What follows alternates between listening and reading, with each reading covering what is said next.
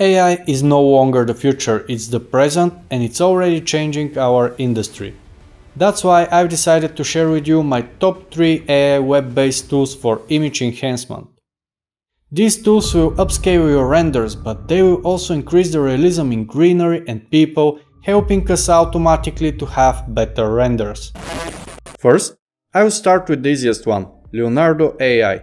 Here, we need to upload the image we want, but keep in mind that when upscaled, it should be less than 5 megapixels. Next, we need to set one of the most common parameters, creativity. A higher value means more freedom for the AI, while a lower value keeps the image close to the original. Another aspect we need to pay attention to is the upscaling factor, which is maximum of 2. We also have the option to add prompts. When upscale the image, we will see that the greenery is improved in both the foreground and background. There are no major visible mistakes except for the letters and numbers. However, this can be masked in Photoshop and usually this is the workflow. Keep the architecture and use the enhanced environment. The overall image looks like it's from a fairy tale, which can be nice in some cases.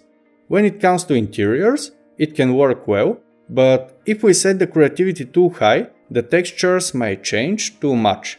It's a great tool for exteriors and interiors, but also if we have people in our renders. Another nice thing about Leonardo is that there is a free plan with credits available every day, which in my case is approximately 5 images per day with low resolution. Magnifi AI is probably the leading tool for ArchViz image enhancement, and for a good reason. Since it's not the most affordable, I will reduce the size of the images by half before I start. Then, once they are upscaled, they will return to the same resolution. On the Magnifi website, I need to select the upscaler and upload the image I want to enhance. Additionally, I must specify the upscaling factor from the drop-down menu.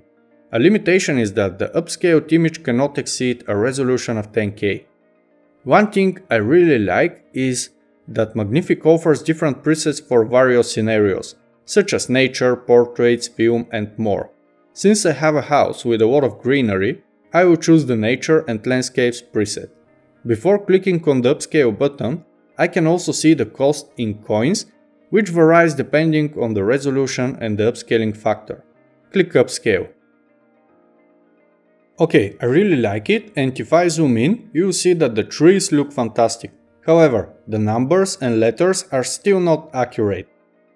The greenery in both the foreground and background is impressive, and there is a cloud on the mountain. However, the edge on the wall appears somewhat distorted, but we can mask it in Photoshop. The trees also look really nice. Let's see how we can fix the wall edge. Resemblance is the setting that ensures the AI stays close to the original image. Lower values give the AI more freedom, while higher values restrict it. I will also decrease the creativity of the AI and observe the results. The wall edge is now fixed, but the letters on the wall are still incorrect. However, we can either use the original image with a mask or increase the resemblance further. Let's try another exterior, but this time I will type some prompts, such as adding mountains and clouds in the background. Furthermore, I will unleash Magnifi's imagination by setting the creativity to 4, which will allow it to hallucinate more, and turning the resemblance down to 0. Okay, the greenery is enhanced and looks great. We have mountains in the background that also look great, although one of them appears to be floating. To fix that, we can again decrease the creativity and upscale again, or we can keep the creative result and mask that area in post-production. Magnifi also works with interiors. For this, I will use the standard option, although the film option can be used as well. With a creativity level of 3, I can achieve good results, but some of the textures are shifted again. If we want to fix this, we can increase the resemblance and decrease the creativity. When it comes to resolution, I found that it's not ideal with low resolution images, like the one of the woman here. However, using the same image in HD produces a better outcome. the girl looks much more realistic. As a result, we can replace all the people in our renders with their realistic versions. I also experimented with different renders and settings, and I think that Magnifi can be also a really good choice for initial visuals if we want to see how they can be improved. Maybe the best option when it comes to value versus quality is Crea AI. There is a free plan available with an option to upscale the image by 2. On the Crea website, we need to go to Enhance and add the render. If we want more control, we can go to Upscaling options and change a few parameters. Strain controls how much the AI will interfere, similar to the creativity setting in Magnifi or Leonardo. Resemblance defines how close we stay to the original. The balance between these two will define the amount of AI changes.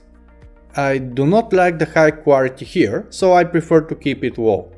There are presets as well, but I prefer the default one. It also can work very well with people, other landscapes and interiors. Okay guys, that was all for that video. Tell me in the comments below if you are already using one of these tools and what you think about them. See you in the next video.